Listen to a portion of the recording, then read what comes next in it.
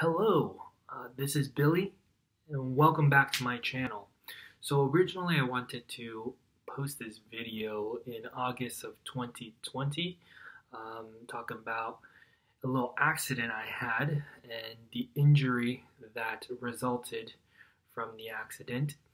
And so I just wanted to say I'm actually doing really great, and I just completed my rounds of physical therapy, and I'm just doing in-home personal strengthening exercises by myself now, and I'm getting stronger every day.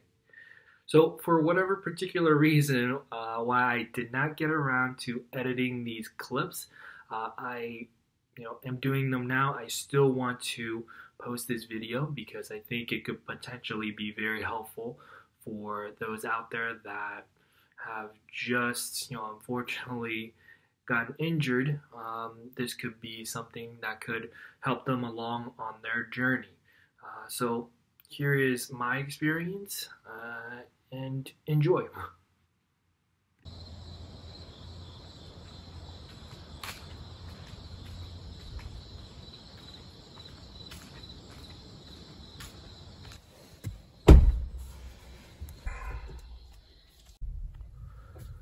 So it's 4:42 a.m.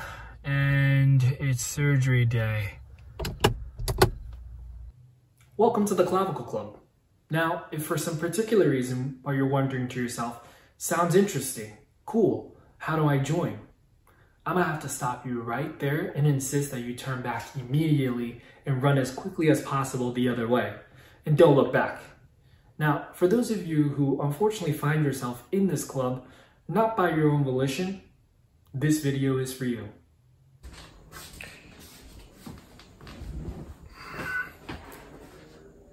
So this journey began a little over 3 months ago during a bike ride.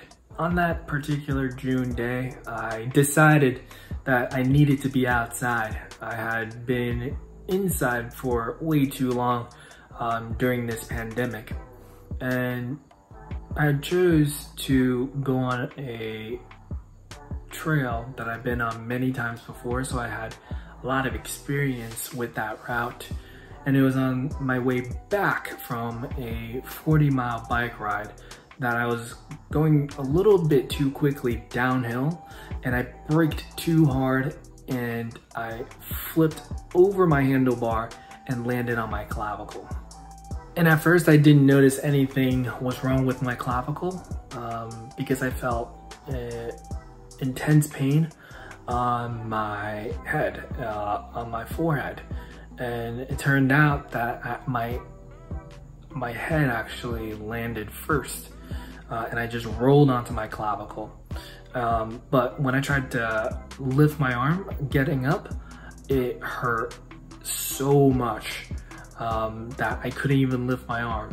And I had noticed that something was tilting up underneath my skin, and that's when I knew something was wrong. So fast forward, I did end up having to go to the ER. They took a CT of my head and my neck to make sure that there was no brain bleed and there was no fracture in my spine. And they took an x-ray of my shoulder, and they noticed what they called a distal clavicle fracture, and I was referred to a specialist.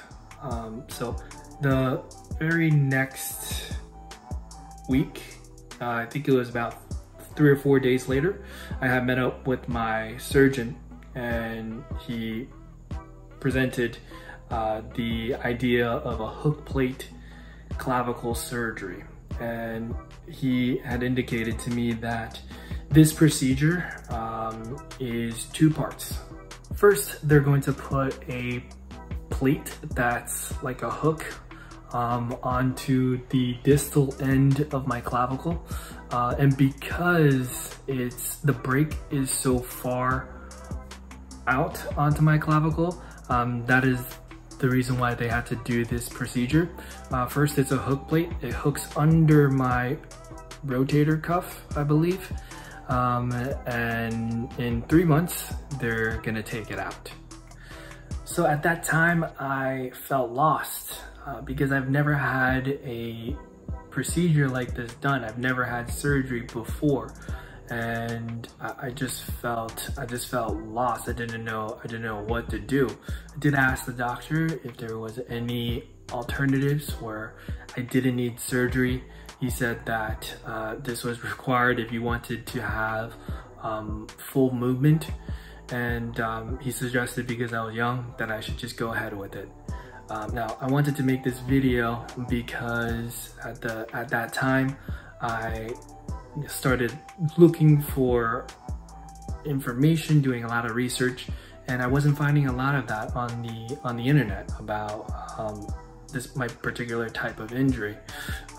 So wanted to put this out there to help anyone who may be dealing with this right now, that it'll be okay. And just like that, something as simple as falling off your bike can cause some big problems for you. And I think the most important things are to have faith and patience, and it will take you a long way.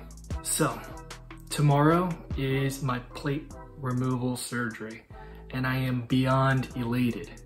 I can't tell you how long it has felt that I've waited for this moment.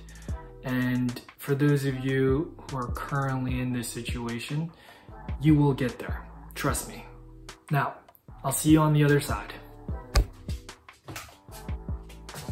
So I wanted to get a before shot before I get unbroken. So here is the scar right now. This is right here. All right. So it's 4:42 a.m. and it's surgery day. Tensions are a little high, but there's excitement in the air. I can feel it.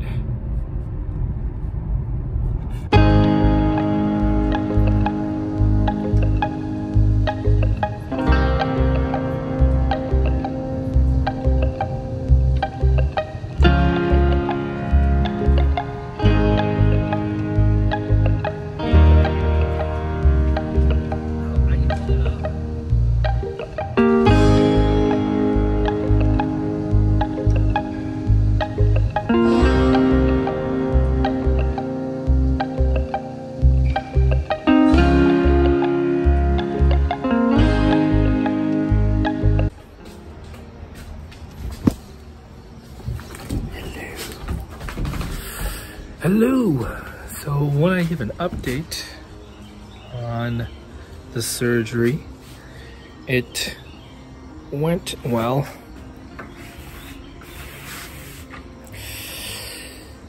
And here's the patch. So surgery happened yesterday. So this is day 1 after the surgery. This one was a lot smoother than the first surgery of the implant. Virtually no pain. Movement, no restrictions, just doctor said that I should still stay in a sling for 1 day, just 1 day. But overall, looks good. Excited. Easy. Check out my phone. Good morning. Who's a good girl?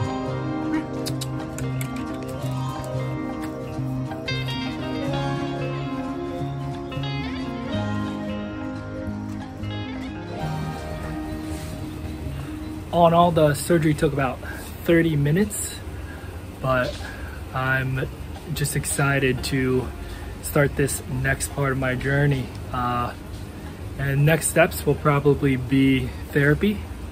But if you do have any questions on what I went through, be sure to comment below.